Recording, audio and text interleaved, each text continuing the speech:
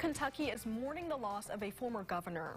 John Y. Brown Jr. was the state's 55th governor and is considered one of the pioneers who shaped Kentucky's modern politics.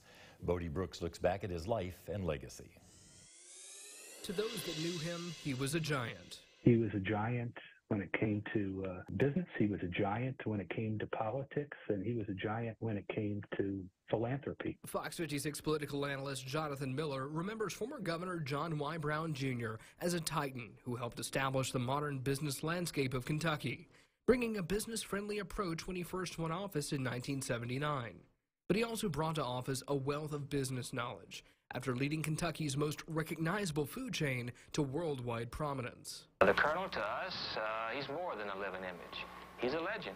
His exploits are legendary. He was able to convince Colonel Sanders to take a popular small-town restaurant and to employ a franchise model. When I mention I'm from Kentucky, the first thing people mention is Kentucky Fried Chicken. Some of Brown's 5 children also succeeded carrying a family legacy to Kentucky politics. His daughter, Pamela Brown, a CNN anchor, and his son, former Secretary of State John Brown III. But for Miller, he counts himself among the dozens Brown took under his wing.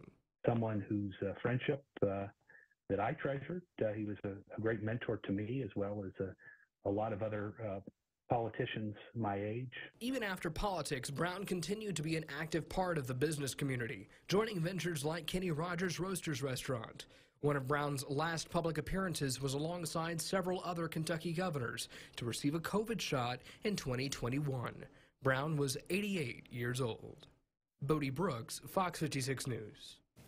In a statement, Brown's family says, "We are heartbroken by his passing, but find comfort in what he wrote in one of his final days. I have never been so happy." Governor Beshear says Brown was a remarkable leader who was committed to serving the people of Kentucky. He made our Commonwealth a better place. Brittany and I are praying for his family and loved ones. Flags have been lowered to half-staff to honor Brown's passing.